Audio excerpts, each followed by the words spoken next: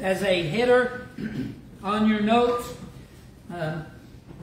you may put something like this: the purpose of suffering is what we're going to be examining from the text today. As you know, it's been some time now that we began in Ezra to build a context to understand the sermons of Haggai, to understand the sermons of Zechariah that were given in that day and in those years and in that period of time in which God's people were rebuilding the temple that had been destroyed before they had been given over into Babylonian captivity. And concerning this chapter, concerning these two verses today will be our focus, and really what we see is a continuation, as you will see as well. What we'll see is this continuation of the thought from chapter 13. Now, John Gill, in his commentary on the 14th chapter of Zechariah, basically gave an overview of the 14th chapter itself, and he said this chapter speaks of the coming of Christ with all his saints and his personal appearance among them. This is what we see later in the chapter. And of the signs of the times before that, and of what shall befall the enemies of the church, both open and secret, and of the happy state and the condition of the church itself. Calvin went on to say this: but now he reminds them that their peaceful condition in Judea would not be without many trials and would not be without many troubles. And so, therefore, he exhorts them to patience, lest they should faint in their adversities, and that they would repent of their return. We see this throughout the Old Testament, particularly if you go back into the book of Genesis and Exodus, when God led the children of Israel out of the Egyptian slavery. They found themselves before many obstacles that were impossible for them to overcome or to go through themselves, but God made a way. In the Red Sea, God parted the waters hither and thither, and the Scripture says they walked through on dry ground. Amen. They were thirsty, and God caused water to come from a rock to give them, to satisfy, to quench their thirst. When they were hungry, God provided the church in the wilderness manna to eat. When they were hungry again, God gave them quail to the full, so much that it was coming out their nostrils, so to speak. So, as we consider this, and as we think about this topic and this idea of suffering, we must also understand and put it kind of in its right place and have a right frame as we understand this. In life, in general, whether then or now, in life, there must, of necessity, be contrast. Now, the definition of contrast, I'm going to give you a very simple definition this morning, but contrast, by definition, is degrees of difference. So degrees of difference, for example, between the lightest and the darkest parts of the picture. Contrast. For example, light and day, or light and darkness, day and night. These are both two completely different parts of the same day. Yet we understand and even accept the fact that we need the night as much as we need the day. Another example of contrast is sunshine and rain. Again, we need the both of them for our health and well-being. If we had only sunshine and no rain, what would happen? Everything would dry up and die. And if we had only rain, everything would oversaturate and die. But we are able to gather the facts around about light and darkness. Mentally, we're able to gather these facts around light and darkness, about sunshine and about rain, and we're able to come to this conclusion that though light and sunshine are preferred, yet without the same degree of importance, the darkness and the rain are, or with the same degree of importance, the darkness and the rain are also absolutely necessary. Amen. We need them both. So as we begin our time together today, and as we examine verses 1 and 2, we'll focus on a topic that many in the large swath of Christianity, a topic that many love to hate. Few people want to hear of suffering, and even less want to understand it. But it is in comprehending today for us both the reality and the purpose of suffering that we as God's people will grow in grace and in knowledge. I had considered posting on Facebook introducing this sermon, but I thought about all the sermon bloopers that are church bulletin bloopers that I had read throughout the years. For example, what's the sermon this week? What is hell? Come and hear our pastor preach. I thought about what is suffering? Come and hear the message. But that would not have went over well. So today, we should be reminded, as one of the old Puritans, John Brinsley, has said this concerning suffering. He said, "These temporal infirmities, which God's people hear, are subject to, and that more than others, their sufferings. Sufferings in their estates, in their good names, in their liberties, by crosses and by losses, by reproaches and by restraints. Here also is the strength of God," Brinsley said. "Here is the strength of God perfected in their weaknesses, in supporting and delivering them, in bearing up their spirits under them, and in giving them comfortable issue through them." Suffering is a reality. Amen. But God is our God. Amen. Suffering may be a reality, but we do not suffer alone, and we do not suffer purposelessly. Keep that in mind. Brothers and sisters, today I want to remind you that we must enter into suffering. Now, again, this sounds warped to the world, but we must, as believers, enter into suffering with a song of faith on our hearts and words of praise upon our lips. Amen. This means that we must be ready before those times come, or when those times come, because certainly those times will come. One of the old songs that you might want to have on your lips: "Trials dark on every hand, and we cannot understand all the ways that God would lead us to that blessed promised land. But He'll guide us with His eye, and we'll follow till we die. We will understand it better by and by." The second verse of that song says, "Oft our cherished plans have failed, disappointments have prevailed, and we've wandered in darkness, heavy-hearted and alone. But we're trusting in the Lord, and according to His word, we will understand it better by and by." Amen. So, humanly speaking, church, the downside to suffering is that we seldom, in that moment, comprehend the purpose of said suffering. We seldom realize or understand this. In our pain, whether it be physical pain, physical suffering, whether it be spiritual, emotional suffering, we encounter great sorrow, and none should deny such a fact. It is a reality. Our hearts and our minds, at many times, in many points in our lives, melt within us. And I would ask you this today, honestly, have you known this to be true in your life? If you have a pulse today, if you are living and you are breathing in this place, you would likely have to say, "Yes, I have experienced this in my life." Or maybe you were saying right now, "I am experiencing this in my life." I exhort and encourage you today, trust in the Lord. Amen. Cast your care upon Him, for He cares for you. Amen.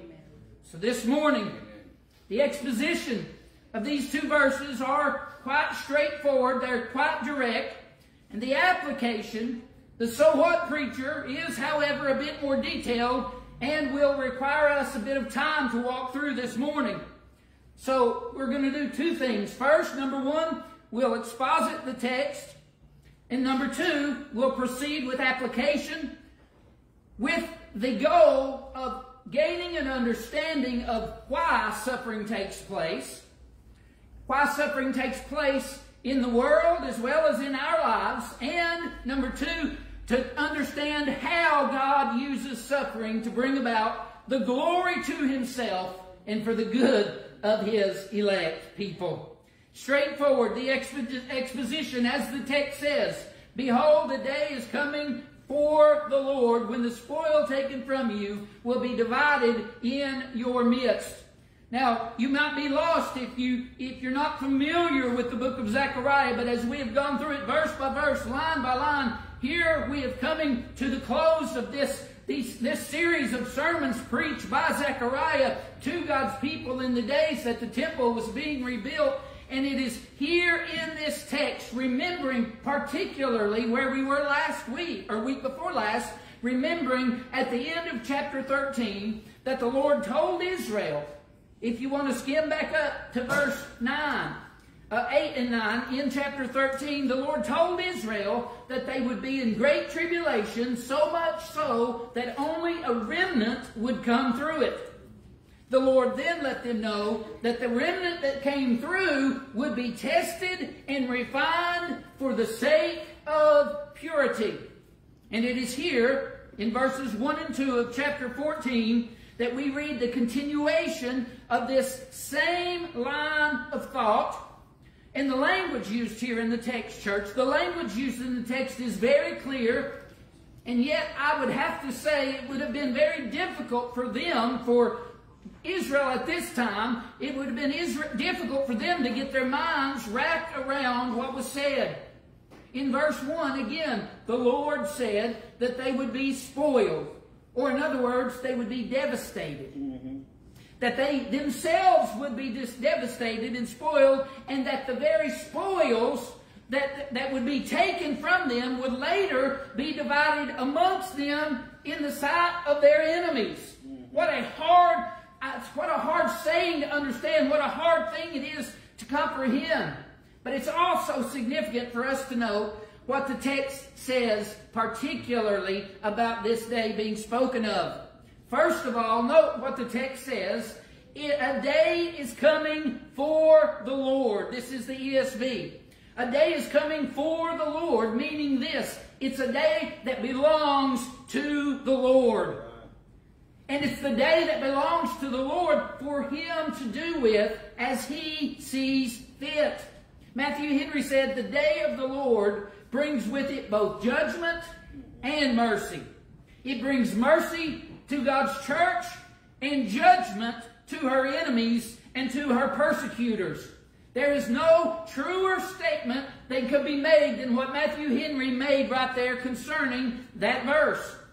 Now, concerning verse 2, some may ask this question.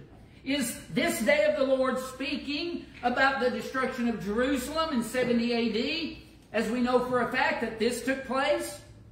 Or is this talking about wars coming on the land just 200 years or so after this prophecy is given? And those, amongst many other questions, are very good questions, but I think a reasonable answer to them would be all of the above and then some. Because there was much that God's people encountered in this time, in just the short years after this period. In the long-term future, they encountered a great deal of things. And up until the time of Christ, they endured a great many things. And what did Christ say when He came to the disciples? That when you are brought before kings and counselors for my sake during this heavy period and time of trouble and trial, do not be afraid of what you shall say, for I will give you the words that you need in that very hour. Throughout the text of Scripture, we have this, and bear with my wording, this promise of suffering for God's people. We are promised suffering, we are promised persecution, but we are not left to do it alone. And we are not left comfortless in the midst of trouble and persecution. Matthew Henry went on to say what that day meant here is uncertain, as I mentioned, and perhaps will be uncertain. As Henry said, the Jews speak till Elias comes.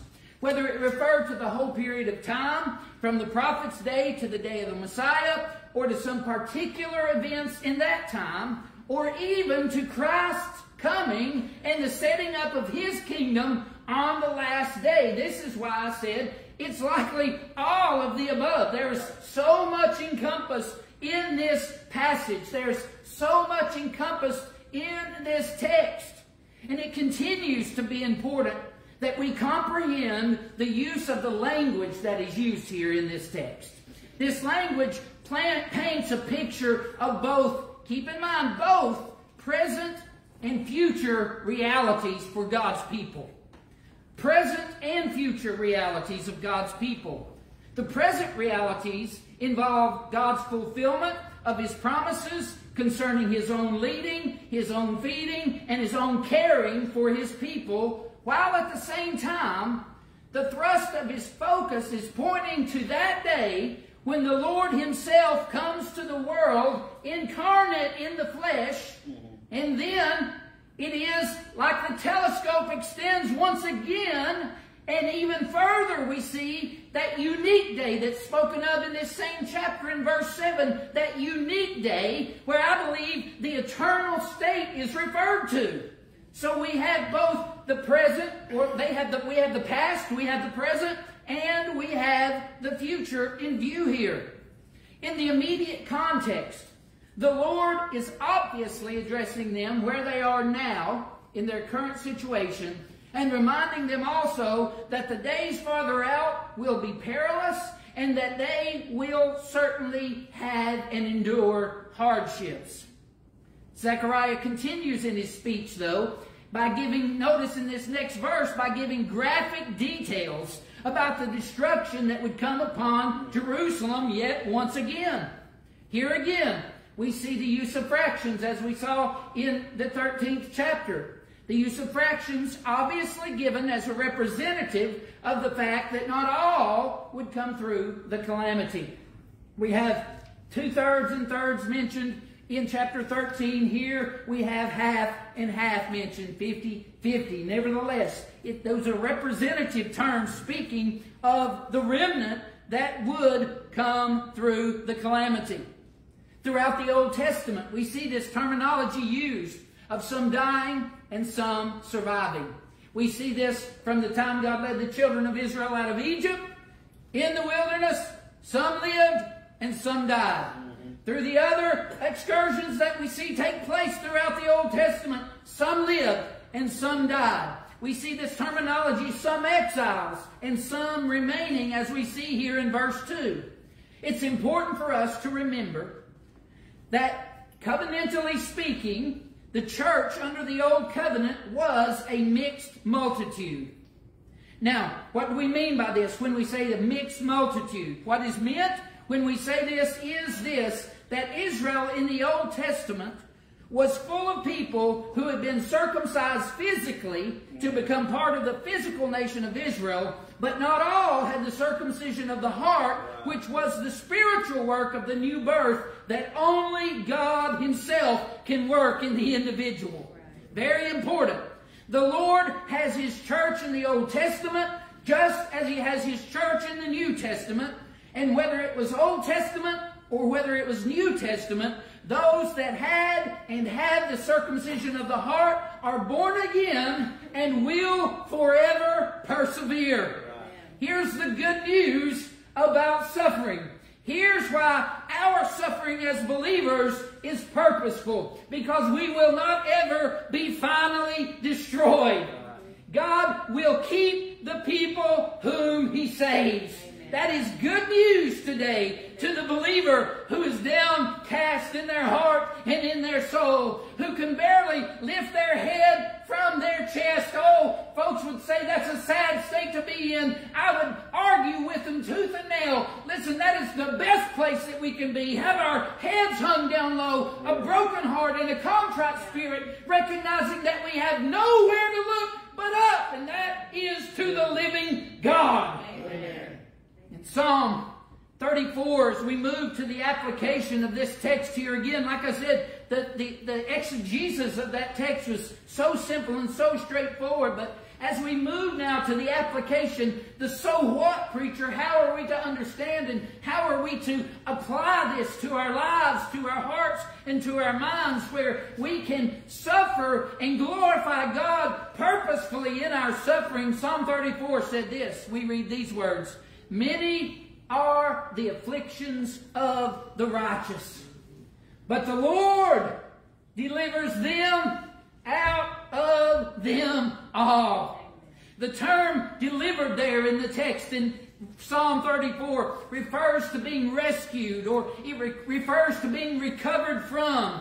It's a verb that speaks of being rescued through trials and through temptations. Were Shadrach, Meshach, and Abednego exempted from the fiery furnace? No. They went through the fiery furnace. And who was it that kept them? God. And what kind of expectation did they have before going into the furnace? Shadrach, Meshach, and Abednego stood before the king and said, "We will not bow, even if you do throw us into the fiery furnace. We will not bow. But we know this one thing, even if we go into the fiery furnace, our God will be with us." Amen. And it wasn't just a few minutes later, right, that the king said, "Hang on, guys, did we not lose some folks throwing these men in? And did we not just put 3 men into the furnace? But how is it now that we see a fourth, and the fourth one is like the Son of God?" Amen.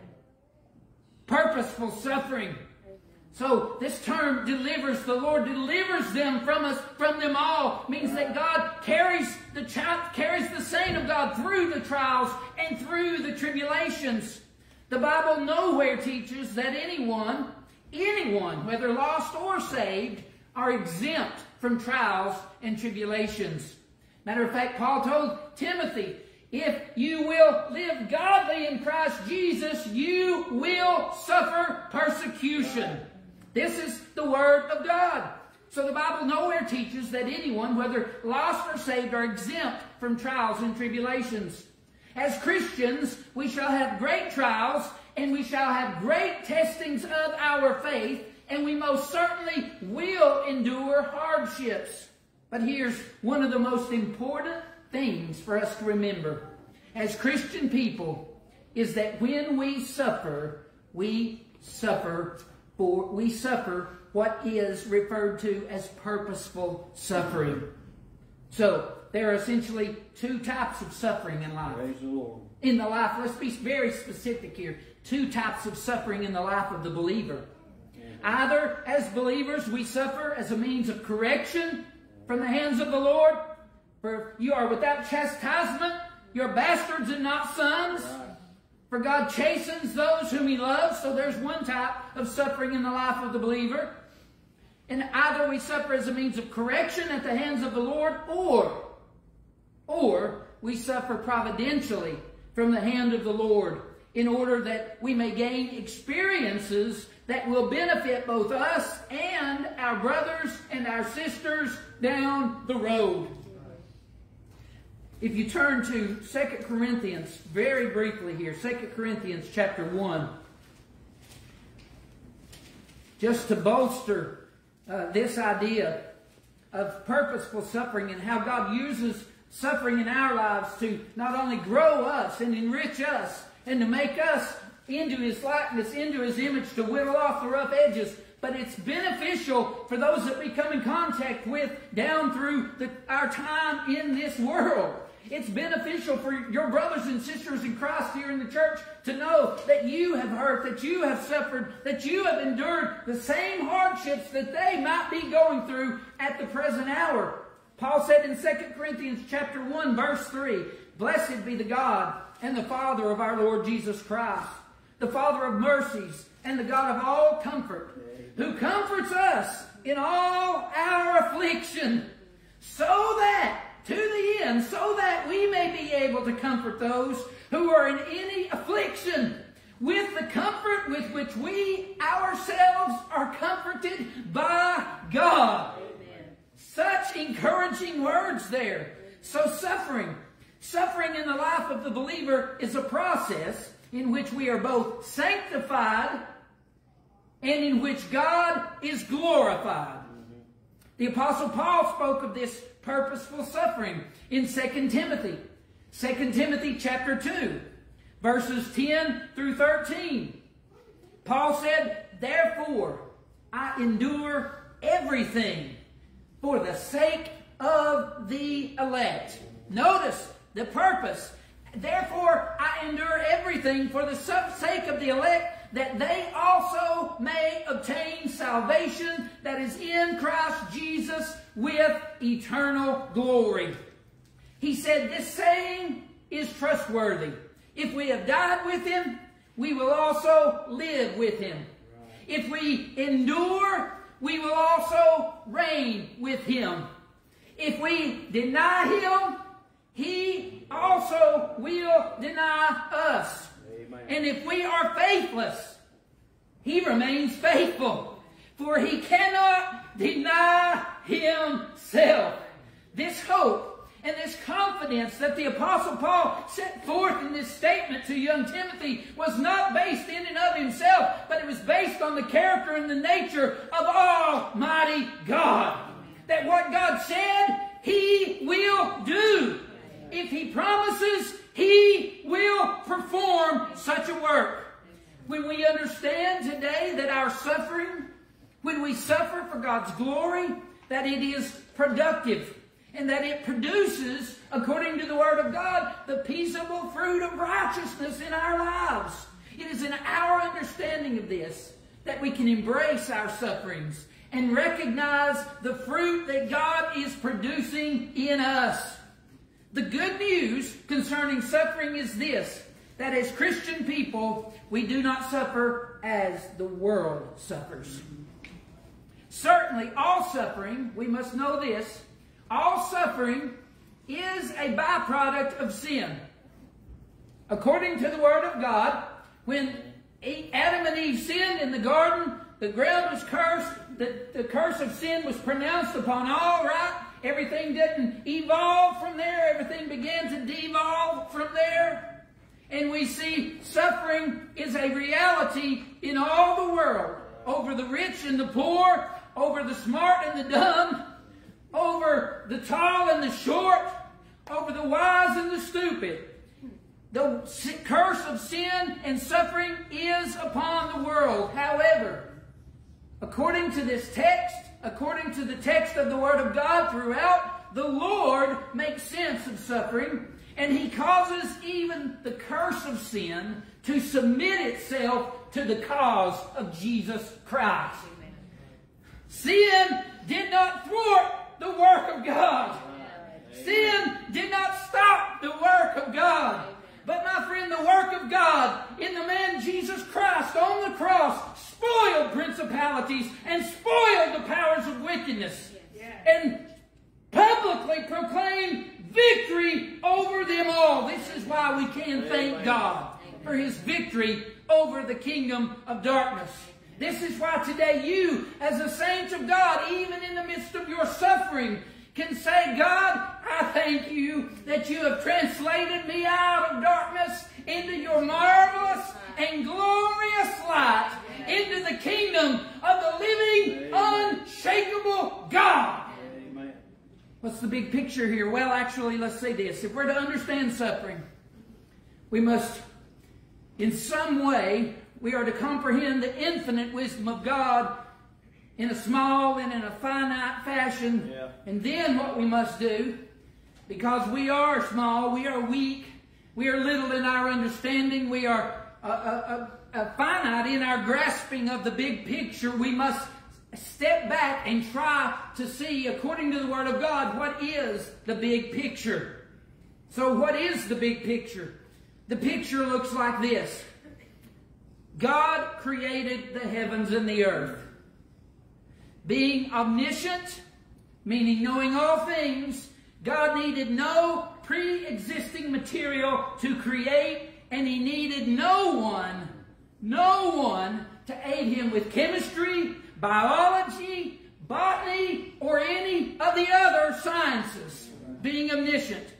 Being omnipotent, all-powerful, God did not need the approval of anyone to do as He sees fit. Amen.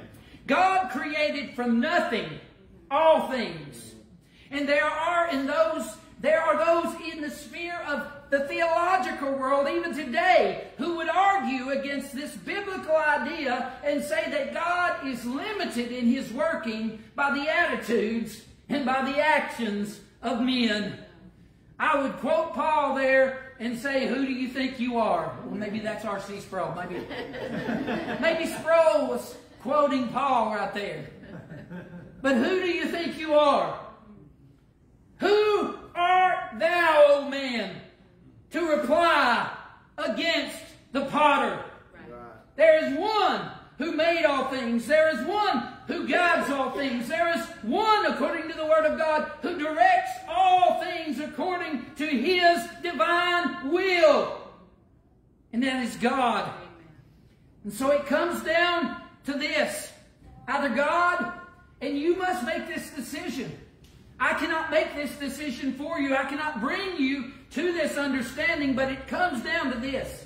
Either God is absolutely sovereign over His creation, or He is not sovereign at all over His creation. There is no in between.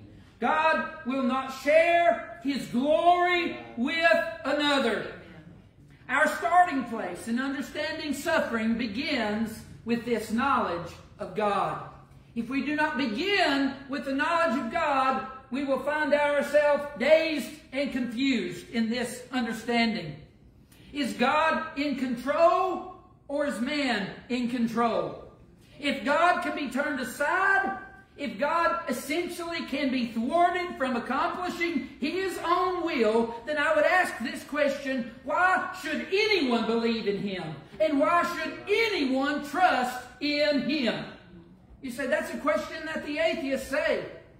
The good thing is, when you know and when you understand who the true and the living God is, having been born again, born from above, my friend, you can certainly stand with confidence and rest in the true and in the living God alone.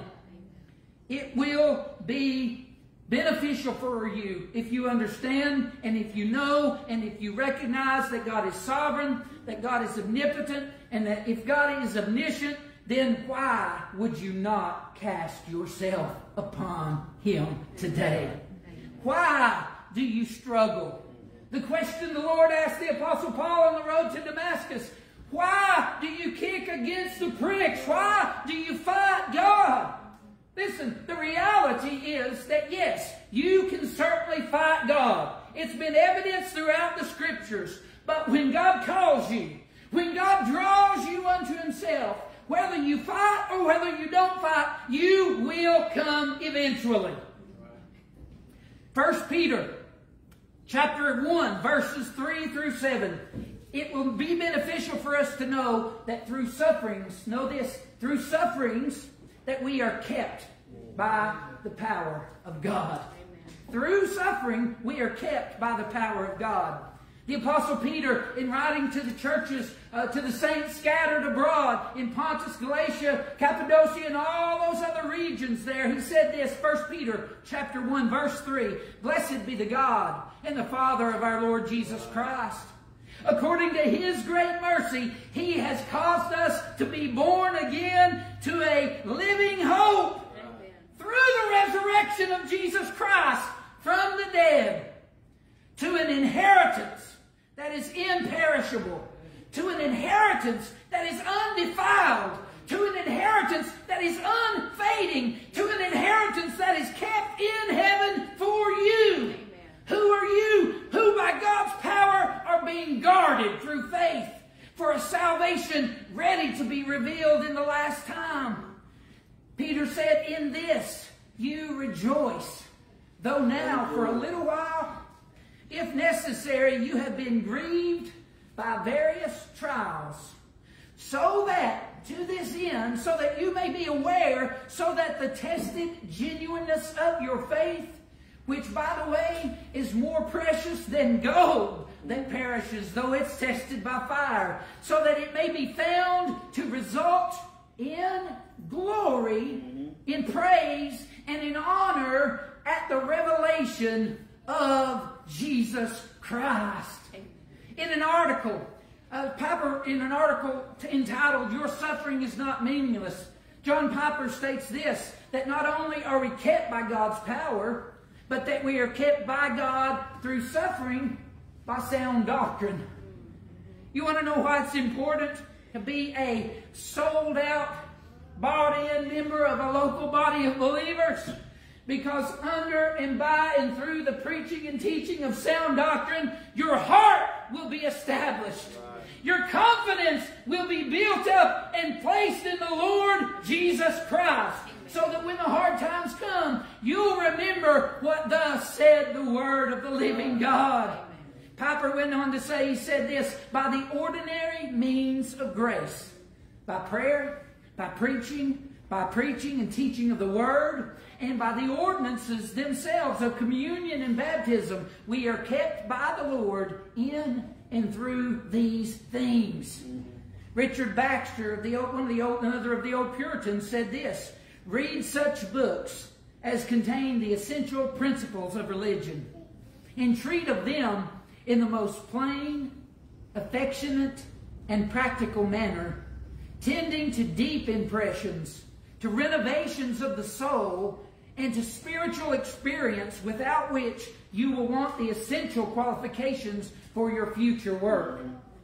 Baxter taught, the Puritans taught, we do our best to teach. Do not be satisfied with a shallow, ankle-deep knowledge of the living God, but go for the deep impressions set forth by the Word of God. Know the depths and the understanding of the knowledge and of the love of God. Know that God is bigger than your imagination. Know that God will not be limited to your imagination.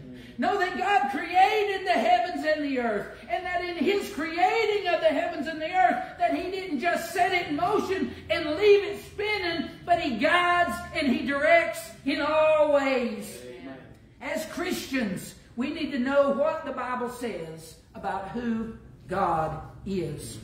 We must know the character, and we must know the nature of God first and foremost.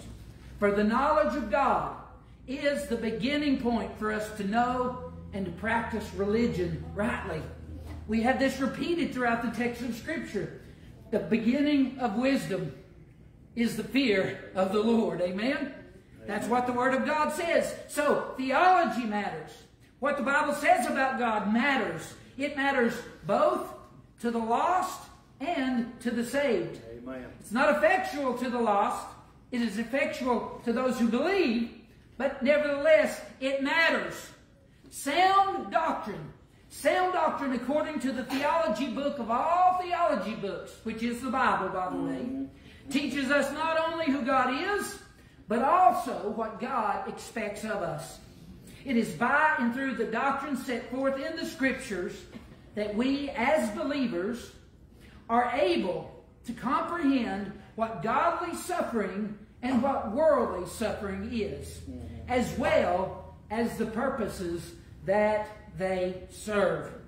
So on the other hand, the unbiblical teaching, so we see the importance of sound doctrine in theology, the unbiblical teaching of the health and the wealth, the prosperity gospel, has led many unsuspecting and even well-meaning Christians down a path of doubt and down a path of deconstruction. Right. And brothers and sisters, it is heartbreaking and it is heart-wrenching to consider that someone would assume that they are saved, and yet after having been led astray by sound or by unsound teaching and by unbiblical doctrine, that they feel themselves to be lost all over again, and they cast away the very grace of God from before them. My friend, that is a sad state of affairs for any person to be in. But the Bible teaches us that the rain falls on the just and on the unjust. So keep in mind, again, a right frame, keep in mind that rain isn't always a bad thing. Rain is beneficial for growth. Rain helps when the temperatures are hot and we need to be cooled down. So our view and understanding of suffering and even sorrow should be balanced according to the Bible's teaching on these subjects. In the book of Romans, for example, again, the Apostle Paul states in reference to physical suffering, Romans 8, it's a chapter that many folks probably have set to memory. But in Romans chapter 8, beginning in verse 18, the Apostle Paul said this, and the context is in light of suffering and even facing death for the sake of the gospel of Jesus Christ. Paul said, I reckon that the sufferings of these present times are not worthy to be compared with the glory that shall be revealed in us. Amen. There is nothing that we endure here in our living and breathing lives that is going to be able to comprehend or going to be able to change or be able to lessen, but it will simply magnify the glory of God when we come into His presence. For the earnest expectation of the creature, Paul said, waits. And what do we wait for? For the manifestation of the sons of God. For the creature was made subject to vanity, not willingly, but by reason of Him who has subjected the same in hope. Because the creature itself also shall be delivered from the bondage of corruption into the glorious liberty of the children of God.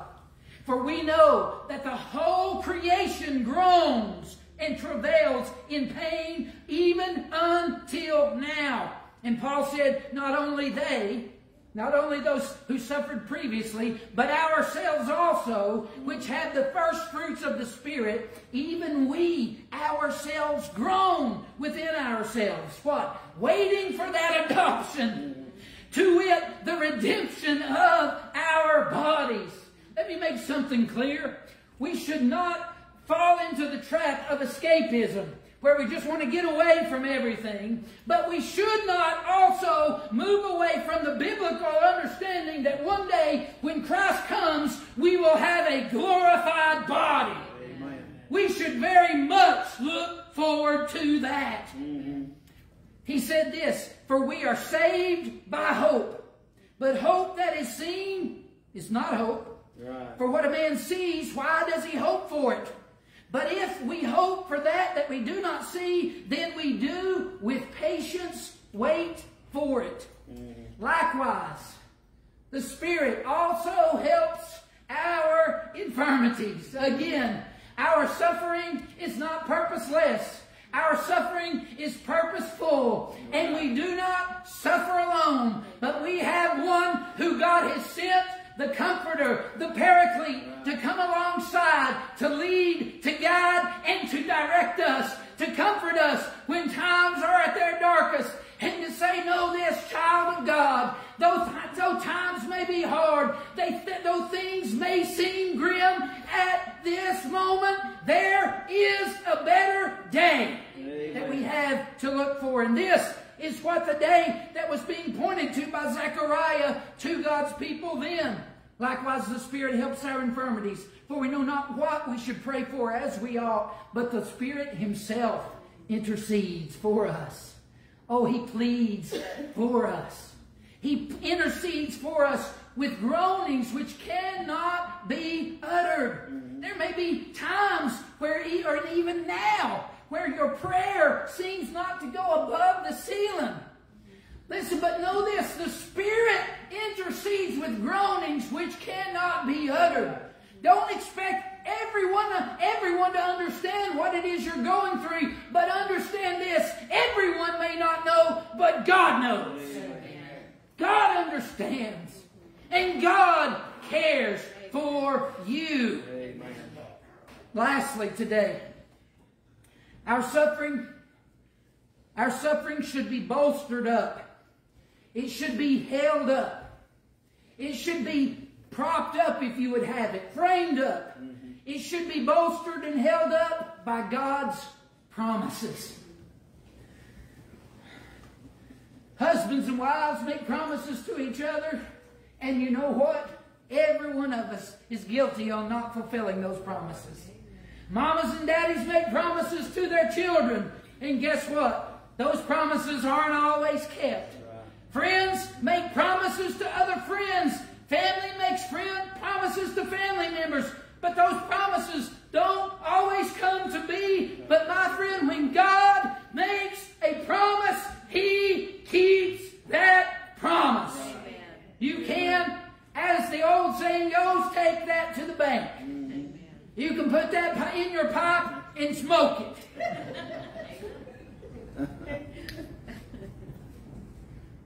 Suffering should be bolstered up by God's promises. God promises suffering to His saints. God does promise suffering, but He also promises deliverance through these sufferings. Another of the old songs says, when Satan tempts me to despair and tells me of the guilt within, upward I look to see Him there who made an end to all my sin. Because the sinless Savior died, my sinful soul is counted free. For God, the just, is satisfied to look on Him, to look on Jesus, and to pardon me. Psalm 34, in closing, as we see from God's Word, from Psalm 34, promises that you can stand on. The psalmist declares in Psalm 34, beginning in verse 1, I will bless the Lord at all times. His praise shall continually be in my mouth. My soul makes its boast in the Lord. Let the humble hear and be glad. Oh, magnify the Lord with me, and let us exalt His name together. Listen to the words of the psalmist. I sought the Lord, and He answered me. And He delivered me from all my fears. Those who look to Him, here's a promise, those who look to Him are radiant, and their faces shall never be ashamed. This poor man cried, and the Lord heard him, and saved him through all his troubles. And here's a promise. The angel of the Lord encamps around those who fear Him, and He delivers them. Oh, taste and see that the Lord is good. Blessed is the man who takes refuge in Him. Oh, fear the Lord, you His saints, for those who fear Him have no lack. Right. The young lion suffers want and hunger. The lion, the king of the jungle, suffers hunger and want. But those who seek the Lord lack no good thing. Amen. Come, O children, listen to me. I will teach you the fear of the Lord. Amen. What man is there among you who desires life and who loves many days that he may see good? Keep your tongue from evil and your lips from speaking deceit. Turn away from evil and do good. Seek peace. And don't just seek peace. Don't just seek the peace of God, but pursue it. That means do it and keep doing it. Right. Don't stop. The eyes of the Lord, here's a promise. The eyes of the Lord are toward the righteous, and His ears toward their cry. But the face of the Lord is against those who do evil, to cut off the memory of them from the earth. When the righteous cry for help, the Lord hears and delivers them out of all their troubles. The Lord is near. Here's a great and a blessed promise, and something I encourage you who are broken-hearted here today to be reminded of today. The Lord is near to the broken-hearted. The Lord is near to the brokenhearted, and He saves those who are crushed in their spirit. Oh, you say, preacher, I have no strength within me to reach up unto God. God has reached down to you. Amen. And He has promised you that in your lowly estate that He is there. Yes. Amen. Many are the afflictions of the righteous, but the Lord delivers them out of them all. Yes. He keeps all his bones. Not one of them is broken. Speaking of Christ, by the way. Affliction will slay the wicked, and those who hate the righteous will be condemned. What a contrast there we see.